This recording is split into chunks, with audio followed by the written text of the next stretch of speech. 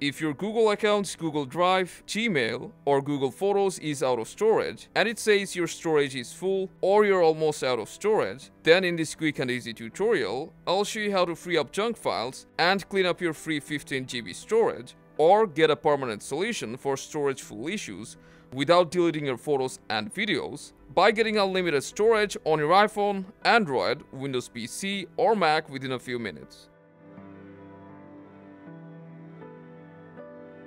First of all, if you want to free up some storage, you can do it easily by going to one.google.com using any browser, or just install the Google One app from either iPhone's App Store or Google Play Store. After that, log in with your account. If we scroll down, you'll see our storage is full.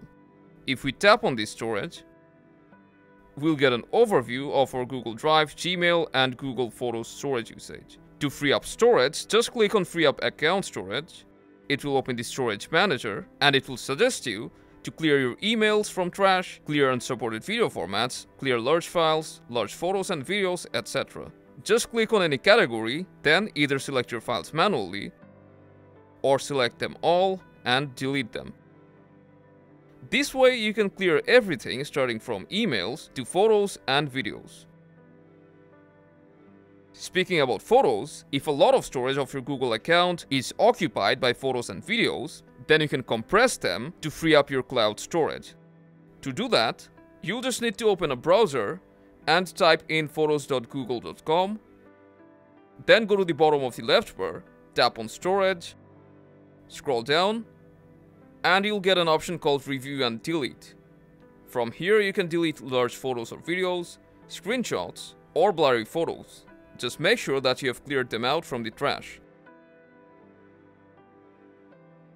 After you're done, scroll down to Recover Storage, just tap on Learn More, and you'll get a warning that after compressing them, it can't be undone. So just click on I understand and hit Compress existing photos and videos. After that, you should get back around 50% of used storage by photos and videos. Just note that this may take a while depending on your photos and video size. And to make sure that you won't have to convert them all over again by yourself, you'll need to open the Google Photos app on your phone, tap on your profile photo, select Photo Settings, Backup, scroll down again and select Backup Quality.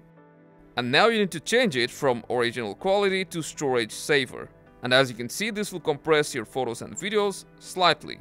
But if you're very low on storage and you don't care about quality that much, then you can select Express, and your future uploads will be compressed by a lot. Now you should have a few years worth of free storage on your Google account. But in case you don't want to go through all these hassles, then there's another way to get a lot of free storage for free. You'll just need to create a new Google account, then come back to your Google Photos app and add that Google account here. Now you'll be able to upload your newly taken photos and videos to your new account, which means now you have basically unlimited storage. You just need to create a new Google account whenever you run out of storage on this one. And last but not least, the simplest way to get more Google account storage is by getting a Google One subscription. So we recommend you to consider that. And that's all for this video. Now you know how to free up Google storage and get more free space on your Google account. If this helped, make sure to give this video a thumbs up and subscribe for more.